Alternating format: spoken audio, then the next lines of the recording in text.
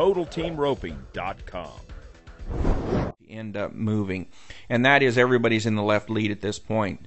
So as Roy's going to take a hold of this steer and start moving in front of him, Caesar has great vision of this steer.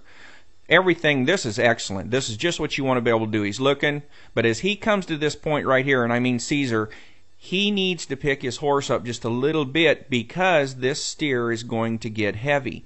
And when he gets heavy, but we have to work on different things too about setting up straight. But you'll notice that my body posture is just the very same thing. I'm setting up straight. I don't lean. I'm going to ride my horse and push him over there. One of the hardest things is you'll run into is leaning to make he gets his dally, and this steer doesn't want to handle very good because he's slow. So that's very important that he doesn't hit him hard, and he brings him around easy and then moves him on out to where Jet can make a nice heel shot.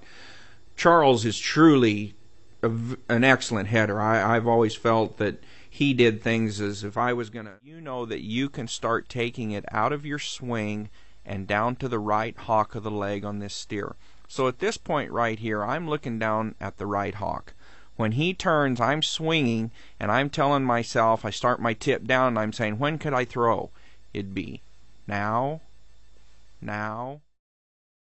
TotalTeamRoping.com.